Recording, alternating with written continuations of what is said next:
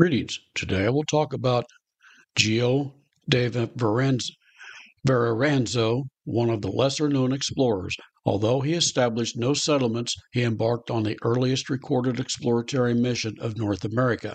By the time of da Verrazzano's expedition, many began to suspect that Columbus had not visited Asia. Instead, he had found an entirely new land.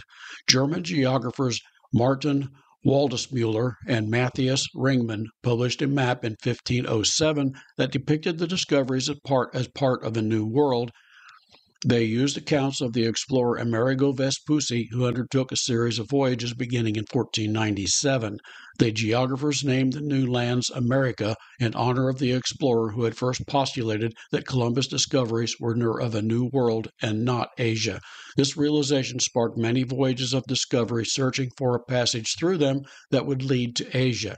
Before getting started, I would encourage you to subscribe to the Mossy Feet Books YouTube channel for more great content. I also entreat you to visit my website, www.mossyfeetbooks.com. There you will find sample chapters, podcasts, and a slew of content and links to where you can buy my books. While visiting the website, you can subscribe to it and receive email notifications of when I publish a new book or other content like this video and podcast. You can also subscribe to the Mossy Feet Books YouTube channel to ensure you do not miss any of my content. Reports of Columbus's explorations filtered out to the other European nations, sparking France to hire a sailor named Giovanni da Verrazzano. I'm sorry, but my Italian is awful. Giovanni da Verrazzano to explore the area between Florida and region known as Terra Nova, the Newfoundland.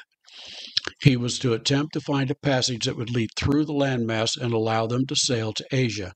Little is known of da Verrazzano's early life other than he was native to Val de Greve, Italy. At an early age, he began exploring, first to Egypt and then to Syria. In 1508, he traveled to France, where he became acquainted with Francis I, King of France. Francis I hired him in 1523.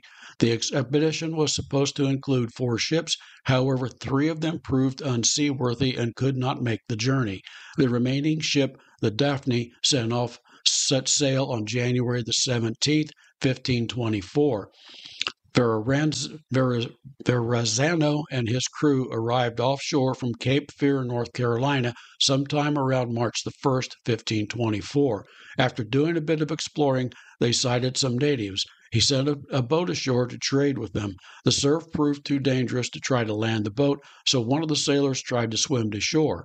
He foundered in the surf and would have drowned if the natives had not pulled him out. They stripped him and set him by the fire. At first, he feared they were preparing to eat him. However, they soon convinced him of their good intentions and sent him back to the boat, still offshore. They continued to explore, going as far north as the Hudson River, where they sailed up for some distance. They stayed for about 2 weeks in the region near Newport, Rhode Island. They visited with the natives and explored. Sailing on, they visited Newfoundland. Their supplies almost exhausted, they returned to France. Verrazzano would take 2 more voyages to the New World. On the second voyage in 1527, he went to South America in search of a passage through to the Pacific, which he did not find, of course. His third voyage to the Caribbean ended in disaster. Legend has created 2 accounts of his death.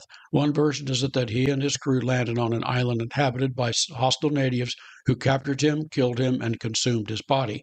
Another relates that the Spanish captured him and executed him for piracy. The next episode will relate the attempt by Lucas Vasquez de Leon to settle South Carolina.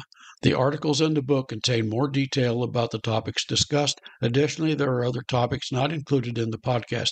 I encourage you to subscribe to both my website, www.mossyfeetbooks.com, and the YouTube channel. Just search for Mossy Feet Books on YouTube. I hope you enjoyed this podcast.